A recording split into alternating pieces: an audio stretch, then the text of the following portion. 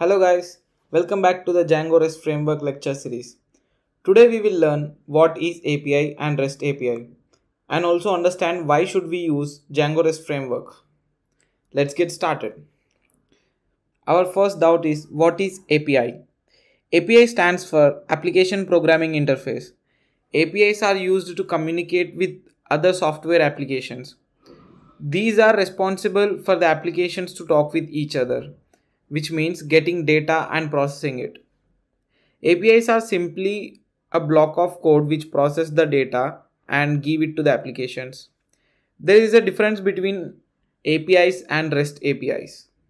A general example of an API is in our Android mobile phone we have WhatsApp installed in it. This WhatsApp is installed inside the Android operating system. When we change the settings in WhatsApp that whenever a message pops up, the phone should vibrate. So when a message is received by the WhatsApp, then there are existing inbuilt APIs which tells the Android system to vibrate the phone. This is also a type of communication using APIs. REST APIs. REST stands for Representational State Transfer. If the communication between the applications happens through the HTTP or HTTPS protocols, then those are called the REST APIs. In this, a structured data is transferred between applications through the HTTP or HTTP protocols. These REST APIs are widely used in the single page front-end applications like React, Angular, JS, etc. They hit a HTTP request to the API and then the API will respond with the data accordingly. In this way, the data on the web page will be changed dynamically. The most common state of data used in transfer is JSON format. JSON stands for JavaScript Object Notation. This form of data is very easy to understand and access at the front-end applications. An example for JSON data is shown on the screen. This says that we have a data of a user whose name is Omkar, age is 23, mobile number and email. This data can be used at the front-end applications to show to the users and they can interact with the data. A best example for REST API is if we take Amazon, when we add something to the cart on the Amazon mobile app and if we check in the Amazon website in a laptop on the web browser, we see the same orders added in the cart. These are two different applications. One is mobile application and the other is web application. How is it possible that the data is same on both the applications? Here comes the power of REST APIs.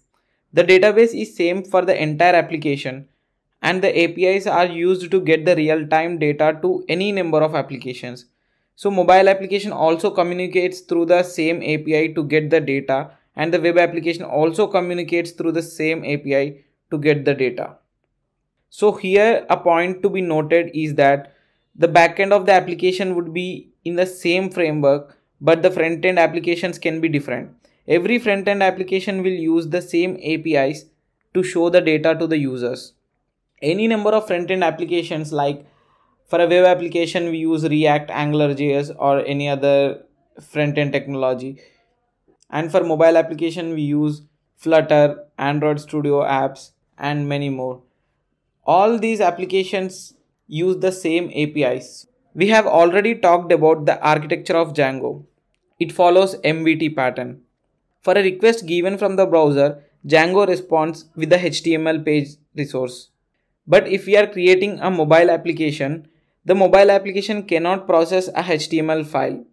That's why we use REST APIs.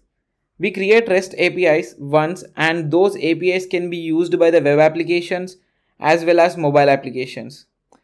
It's like creating backend only once and using it at multiple front-end applications. We can create the REST APIs directly using Django. But we have to convert the data into JSON format externally and handle many other things. So here comes a powerful library in Django which is called Django Rest Framework. Using Django Rest Framework, we can create REST APIs with very less code. The conversion of the data to JSON is handled internally by the Django Rest Framework itself. In database terms, we have a term called CRUD operations. C stands for create, R for retrieve, U for update, D for delete. These all indicate that creating, retrieving, updating and deleting a row in the database. These CRUD operations can be created in Django with very less code using Django Rest Framework. In coming videos, we will implement these CRUD operations using Django Rest Framework. In general, for creating a row in database, we use a post HTTP method. For reading, we use get HTTP method. For update, we use put HTTP method. And for delete, we use delete HTTP method. I hope by now you have got a clear understanding of APIs, REST APIs, and why we are learning Django Rest Framework. If you have any doubts regarding any topic, please feel free to comment. I will be sharing the Instagram ID in the description.